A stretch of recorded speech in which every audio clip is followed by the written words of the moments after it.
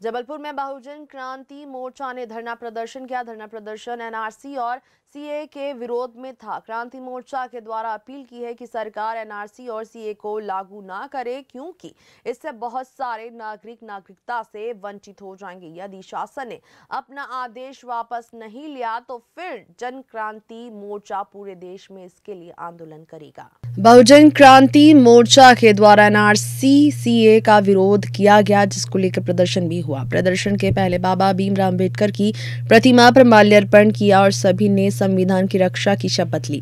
क्रांति मार्च का कहना है कि एनआरसी और सीए का वे विरोध करते हैं और 29 जनवरी को राष्ट्रव्यापी भारत बंद की तैयारी की जा रही है। यदि शासन ने अपना कानून वापस नहीं लिया तो उग्र आंदोलन करेंगे।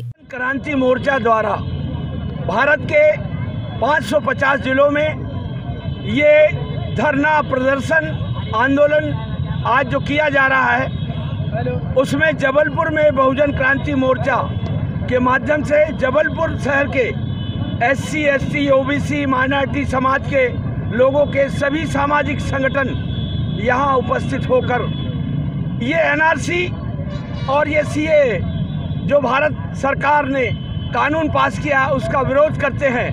और हम सबसे बड़ी पूरे भारत में हमारे लोगों ने ये मांग रखी है कि एनआरसी हम चाहते हैं, पर उसका आधार डीएनए होना चाहिए।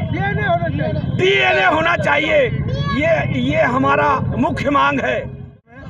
एनआरसी और सीए को जो काला कानून बनाया गया है हिंदुस्तान में, जिसकी वजह से सारे हिंदुस्तान के लोग परेशान हैं, उसके विरोध में आज बहुजन क्रांति मोर्चा की ओर से राष्ट्रपति के नाम एक ज्ञापन सौंपा गया है और उनसे अन्य संगठन हिंदू मुस्लिम एकता सभी ने मिलकर जो है आवाज़ उठाई है कि इस काले कानून का पुरजोर हम लोग विरोध करते हैं और निवेदन करते हैं कि इस कानून को वापस लिया जाए और देश में जो है एकता और अमन कायम हो सके।